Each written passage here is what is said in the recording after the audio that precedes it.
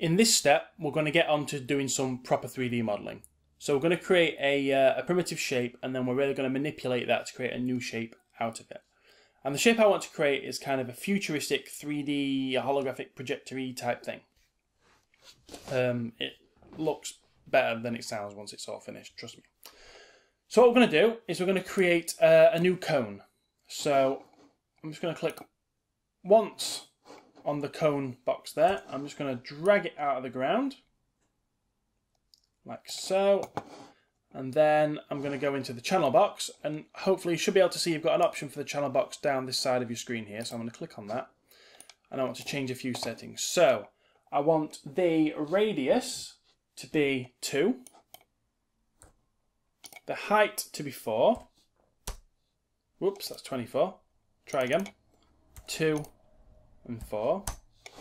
I just want to make sure that that again is not in the ground. That's okay. And then I want the subdivisions axis to be 18. Because I don't really need too many. And I want the subdivisions height to be 5. And you can see what happens when I'm changing the subdivisions is that changes the number of edges that are there. The more edges you've got, the more detail you can put into a shape. And in this case, because I want to change it in quite a specific way, I know the number of edges that I need. So that's what that's all about. Now what we're going to do is we're going to manipulate the vertices of this shape. And what vertices are they're the points that intersect all the edges. And we're going to move those around to create a very specific shape. So in order to do that, we're going to open the modelling toolkit again.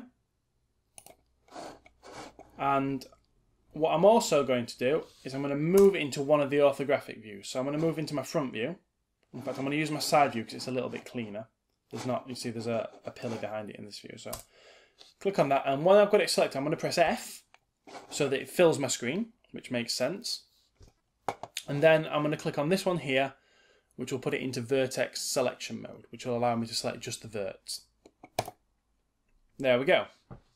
Now, in order to do this, to keep it neat, I'm going to work on this shape in rows. You can work on single vertices at a time. That would be one vertex at a time. But I'm going to work in rows because I know exactly what I'm going for. So I'm going to click and drag on this row here, which is the second row up. So it's not the row right on the floor, it's the second row up. And all I want to do with this row is move it up to about there. So you can see it goes up and then this line comes in slightly. And then the next row up, which would be this row, I'm happy with the position and the size of that. So I'm going to leave that one alone. But the next row up, again, you can see I'm dragging a box to select all of them. Continue. I'm going to move this row down to about the same again. So you can see that line's now consistent. But what I'm then going to do is using my scale tool, and this is important as well, I'm going to use this middle manipulator to bring that back out. And you can see the edge here is now somewhere in between these two. What I do want to show you though, and I'll just do it with the 4-view one,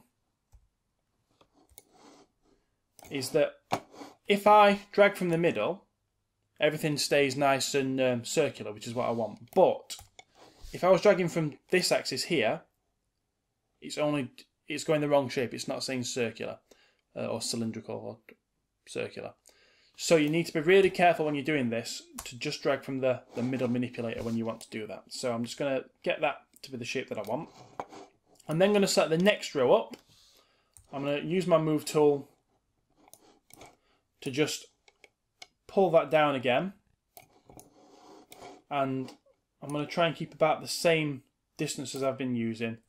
And then I'm going to open this out a little bit because I'm actually trying to create a bit of a hollow inside this shape.